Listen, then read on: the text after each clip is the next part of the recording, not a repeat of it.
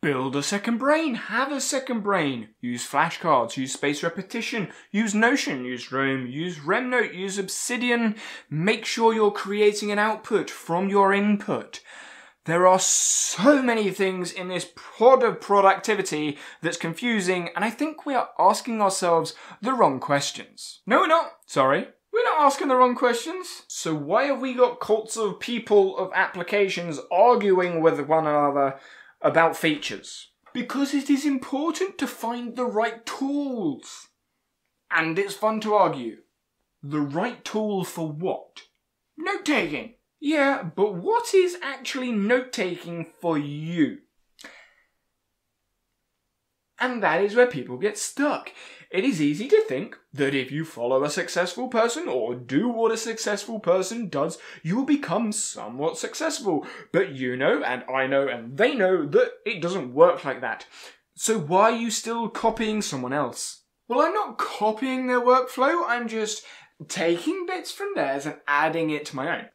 Right. I like that. So you're taking the things you like, putting it into your workflow, then doing some self-reflection and deciding whether you're going to keep it or not. Well, the deciding bit kind of just happens. I don't really look at any metrics or anything like that to see if it's improved. I sort of just change it.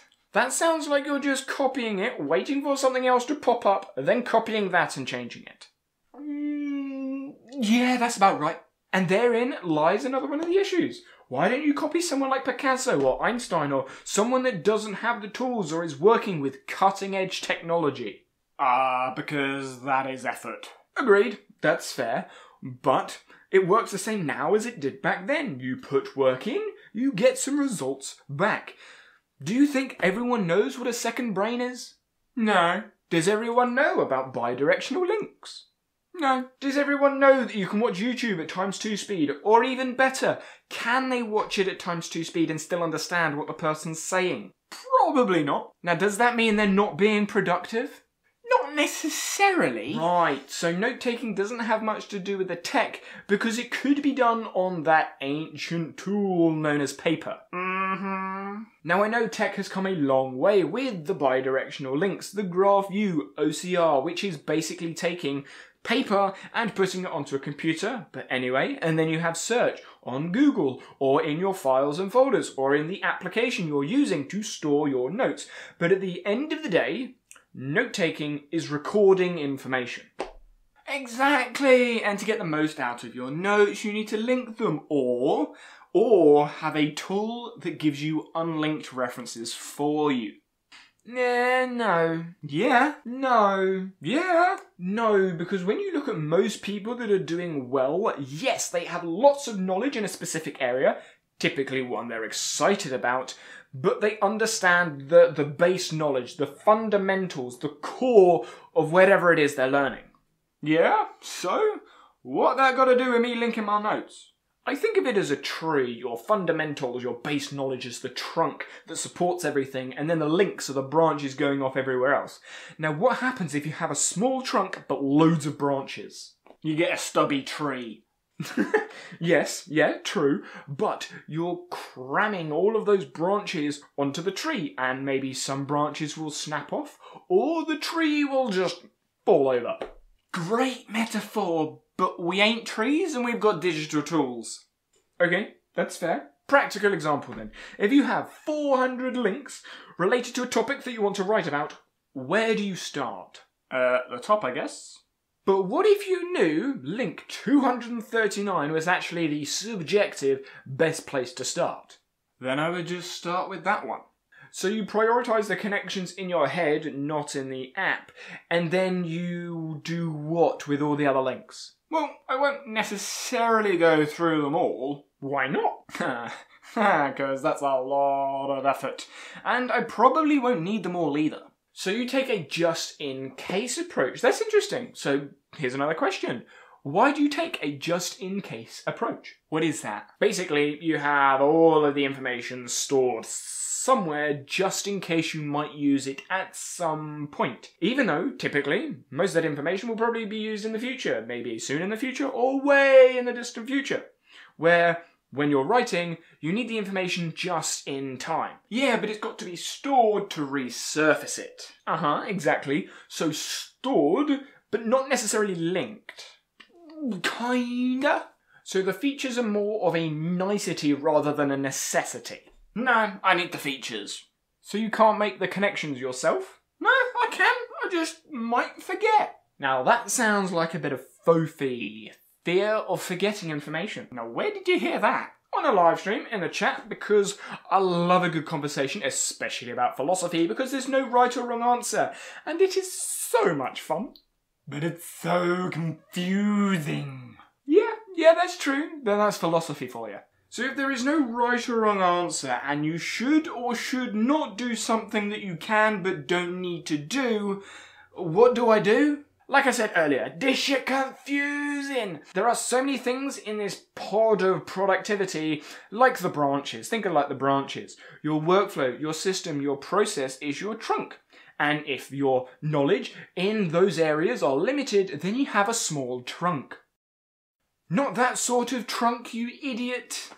Okay, using the analogy, when you think of the trees, the apps, the features, the philosophies, the methodologies, the approaches to getting stuff done, they're all branches that you attach to the trees. Now, we can have multiple trees, but in the end of the day, we are the ground, we're the stuff supporting all those things, and if the ground isn't solid enough, things will just fall over. Are we still using the tree metaphor, or are you getting a little bit stressed? No. I'm good. My trunk is big enough to hold multiple branches. You understand how you work. Yes, exactly. So how do I know how big my trunk is? Let's leave the tree metaphor for a minute, but that is a good point. That is one of the other questions I was thinking of earlier. Another one. What were the others? I wasn't really paying attention. Okay. Do you copy other people without deliberate reflection? Do you need all of those features to actually be creative? Are you more fearful of forgetting information than actually using information and doing something with it? And then the question I was just thinking of, how well do you know your process, your workflow and system, and do you know it well enough? Well enough for what? Well enough to start adding all this productivity jargon into it. You know, it's very easy to start attaching branches and doing all of this stuff and not actually getting anything done. Yeah, I can see that. You know, a famous person once said... No, don't quote some old person using words I don't understand. Just explain what they meant. Okay, basically they said it's easy to find a hiding place from work, especially in tech. Are you suggesting I'm hiding from my work by watching videos and learning stuff and building stuff? Yes. Yeah, that's probably fair. There is kind of a line-ish that we can draw between work and procrastination. Go on. The 80-20 rule. 80% of the stuff that happens is down to 20% of the actions you take. Then you have diminishing returns. Eventually you'll get to a point where the more work you put in, you'll actually get less and less in return. So you're saying I need to make an arbitrary line that I can just pluck out of the air for the consumption of information. That might be a way to do it, but as a famous person once said, no, simple words, explain it in plain language. No, it was pretty simple to be fair. Attention, intention. Be intentional with your attention. What? We all have squirrel moments where our brain just goes all over the place, where your mind starts wandering, and that's not necessarily a bad thing, because that's where your brain starts to make connections and creates ideas and is creative, so we don't want to stop that, but we can't really stop it either. But what we can do is we can check, is our attention matching our intention? So is the attention helping what we were intentionally trying to do at that time? Can you give me an example? Okay, my intention right now is to talk to my wall as if I was talking to myself, because that's what I need to do for the video. But my attention is kind of elsewhere with stuff I'm not going to say on camera. Right, so that stuff you have in mind, that's the stuff you're going to write down. Maybe, maybe not. Some notes are turned into videos. Some notes are turned into squirrel moments where I just brainstorm lots of different ideas in thought. Some notes just sit in an archive, storage, waiting for something to happen. But all notes are written down and then I intentionally do something with them. You're confusing me again. I just want a simple answer. Just tell me what to do. Yeah, that's a great question. And to be honest, no one can give you an answer to that question, apart from you. You have to answer that. This conversation was meant to be helpful. It was fun, it was thought-provoking, and, most importantly, it was a distraction from whatever you were meant to be intentionally doing right now, so I suggest you get back to it.